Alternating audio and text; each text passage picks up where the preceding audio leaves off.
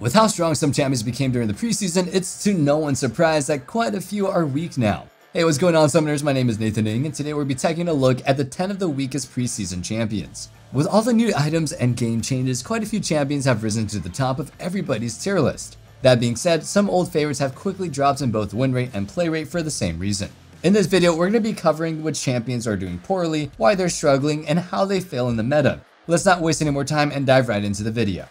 Starting us off strong, or I guess weak, we've got Gnar in the top lane. While Gnar wasn't doing the best prior to the preseason, this adorable little Yordle was still playable. He was a great choice for anyone looking to play an aggressive top laner that could quite literally transform into a massive team fighter. His overall win rate and play rate were a little bit weak, but he was still in a decent spot, all things considered. However, with the introduction of the preseason, Gnar truly hit rock bottom. Most top laners are now able to abuse the new items, have high damage or high utility, and are fairly versatile with how they play. Gnar, on the other hand, can't take advantage of the new items, can't deal with the tanks or the bruisers, and doesn't offer his team much. If Riot is ever looking to reintroduce him into the meta, they'll likely have to increase his damage and wave clear by a bit. Overall, if someone's looking for a champion that does similar things to Gnar, you're better off going somebody like K'Sante instead. At least then you'll be able to stomp lane and provide your team with a lot of utility and tank power. Moving on to our next pick, we've got Malphite in the top lane. Malphite has been doing pretty good throughout the entire season. This giant rock offered a really strong counter to champions like Vayne, Fiora, Irelia, Volibear, and etc. His simple playstyle and strong laning phase made him just a must pick for anyone that was filled into the top lane. Plus, if the enemy ever went full AD, he could easily stack armor and become unkillable. As the preseason approached, however, Malphite couldn't keep up with the hyper tanks. They were all able to use the new items at near maximum efficiency while also embracing their high utility to help out their team. Malphite simply doesn't offer as much as a champion compared to somebody like Ornn, Shen, or even Maokai. His wave clear is mediocre, his team fighting all relies on a single ultimate after which he's entirely useless. In terms of damage, he hurts but not as much as the other tanks do. Honestly, his only redeeming quality is that he's a lane bully, but with Hydra and Jack-Show existing, it's just not worth going Malphite for that. Overall, if you want a hyper tank that can win lane, stomp team fights, and scale with your team, you'll find more success with Ornn instead. Before we continue on to our weakest champion, we want to remind you all to check out ProGuides.com. With our new $7.99 monthly subscription, you can take your gameplay to the next level with some brand new course and bootcamp content. If courses and lessons aren't your thing, don't worry. We have challenger level coaches that are available 24/7 to help you out. As a member, you even get a 10% coaching discount. So, what are you waiting for? Go check us out at ProGuides.com and join the ProGuides family. Nonetheless, let's not waste any more time and dive right back into the video.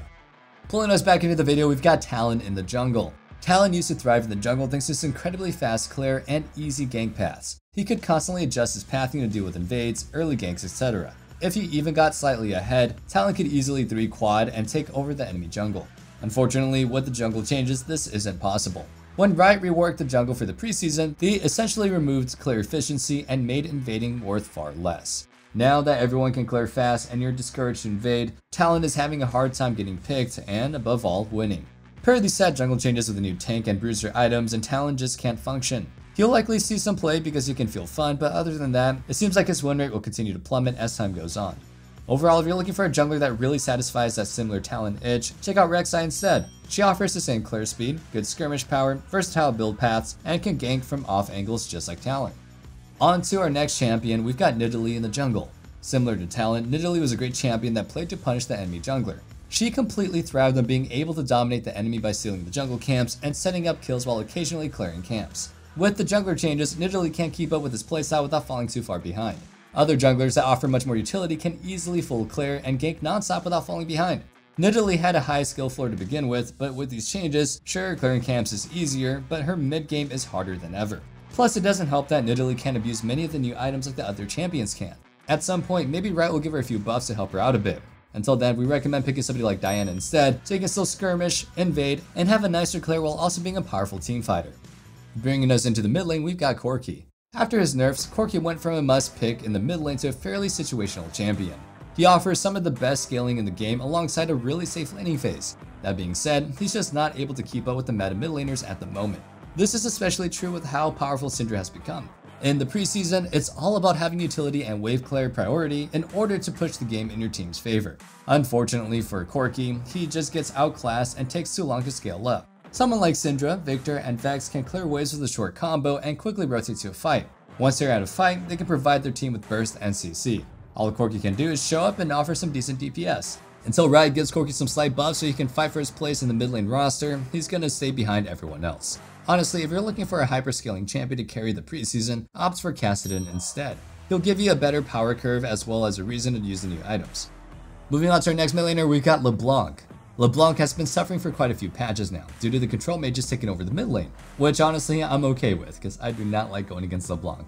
Anyway, while she wasn't the best before the preseason, she was still a good pick that could pop off. Her amazing skirmish and poke during teamfights made her a must-have when it came to dealing with carries. The preseason seemed to have sealed LeBlanc's fate as a bottom tier mid laner, however. Unless you're faker on her, it's really not worth picking her up for the solo queue games. She requires significantly more skill for far less payoff compared to the other meta mids. Plus, she can't deal with tankier enemies as well, and lacks the utility to make up for it. All of our LeBlanc enjoyers can agree that she feels pretty bad right now, but with a slight push in the right direction, we're sure that she can make a comeback. Overall, LeBlanc isn't worth learning at the moment, but if you already play her, you should be fine sticking to her. Otherwise, you can pick up Vex instead and offer wave prio, skirmish power, team fighting, and burst. Now, before we move on, let's not forget about our favorite ProGuides tradition. Today we want to ask you all, if you could make one champion meta, who would it be? Personally, I know it'll never happen, but it would be cool to see Annie in the support role again. It really brings back old memories stacking her W in the base at level 1. Regardless of what your answer may be, let us know in the comment section down below what your favorite is and why. Anyway, let's dive right back into the video. Pulling us back into the video, we've got Aphelios ADC. Now, Aphelios has been struggling for quite a while now, due to his insane difficulty and high scaling. At the highest level of play, he was still an excellent champion thanks to his versatility, lane presence, and overall safety. Pro players could pick him up in easily 1v9 challenger level games because of how strong he was. With the preseason introduced, Aphelios is a lot like me, just completely untouched. Sure, he's still a decent option when paired with somebody like Lulu, but he can't keep up with the other ADCs. Other marksmen like Varus, Caitlyn, or Kai'Sa are just able to pressure him in lane and help keep their team ahead. Aphelios currently lacks the tools to deal with the early pressure bot lane, and he's still not able to deal with the bruisers as easily either. Overall, if you're looking for a complex, hyper-scaling ADC, it's probably a better idea to pick up Nilah. At least then you can provide your team with some utility, high damage, and a great laning phase. Plus, you get free armor shred to deal with the tanks. Taking us into our next ADC pick, we've got Ezreal. Similar to Aphelios, the 1k LP Korean Challenger ADCs are able to dominate games with Ezreal thanks to their flawless mechanics and high game knowledge. Unfortunately, I can assure you that nearly all of us aren't able to play at that level, much less every single game. While Ezreal is able to use the new preseason items pretty well, he just doesn't have enough impact fast enough. Being able to go blue Ezreal with the new Frostfire is still really good and makes him unkillable, but by the time you get to that point, the game is usually too far gone to recover from. If the meta shifts and makes the early game a little bit less important, maybe Ezreal will rise to the top thanks to this build. Until then, we'd recommend playing somebody like Lucian or Samara instead, as they not only have a good early game, but they can also really spike hard in the mid game. Plus, you'll be able to enjoy a somewhat similar skill ceiling as you learn these champions.